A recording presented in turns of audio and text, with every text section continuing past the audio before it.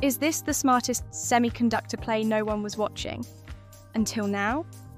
Would you chase a stock up 160% or wait for the dip? What's your move?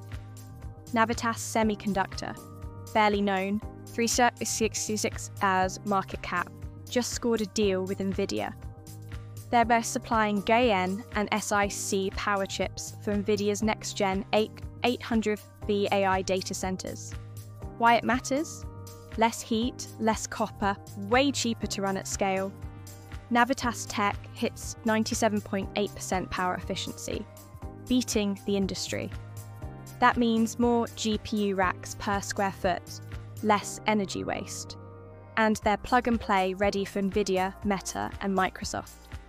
But here's the twist. Revenue is down 40% YOY, losses are mounting. Stocks trading on future hype, not current performance. So, is this Nvidia deal a lifeline or a short-lived spike?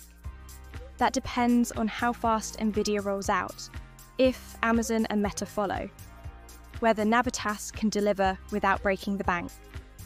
Would you buy into this spike or wait for a pullback? Tell us your strategy.